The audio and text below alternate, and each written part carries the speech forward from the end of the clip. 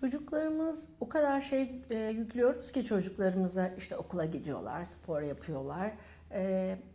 Bazı çocukların uykuları az. Onun için de bazen immün sistemleri bozulabiliyor, vücut dirençleri bozulabiliyor. Bazı desteklere ihtiyaç duyabiliyoruz. Vitaminler evet iyi destekler, mineraller iyi destekler, iyi bir uyku, iyi bir spor. Hepsi iyi destekler ama bazen de ekstra takviyelere ihtiyacımız var. Yulaf kepeğinde ve mantarda bulunan beta-glukan denilen bir madde var.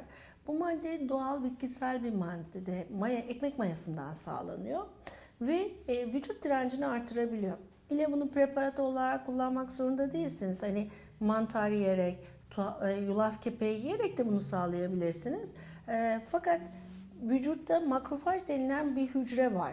Beta-glukan bu makrofaj denilen hücreye diyor ki sen savaşçı hücresin. Zaten biliyor o savaşçı hücresi olduğunu ama vücudunda bir enfeksiyon var veya savunman gereken bir şey var veya kanser hücresi var. Sen buna göre sayını ve gücünü arttır ve onun sayısını ve gücünü arttırarak vücudun enfeksiyonla, direncinin bozulduğunda direncinin bozukluğuyla veya kanser hücresiyle savaşma gücünü arttırıyor.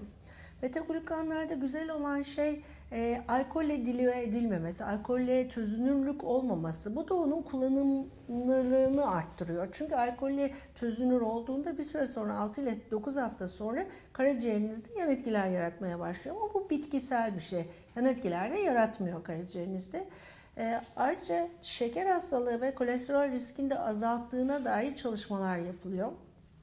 Vücut direncini arttırmak için bu tip doğal preparatlara ihtiyaç duymak lazım ki özellikle çok yorgunsa, çok stresli, çok gergin olduğunuz zamanlarda bunu kullanmak zorundayız ki vücuda bir alarm durumuna geçirelim ve enfeksiyonlara açık olduğumuz bu dönemlerde enfeksiyona karşı korunalım veya enfeksiyon kaptıysak enfeksiyonla savaşma gücümüzü arttıralım.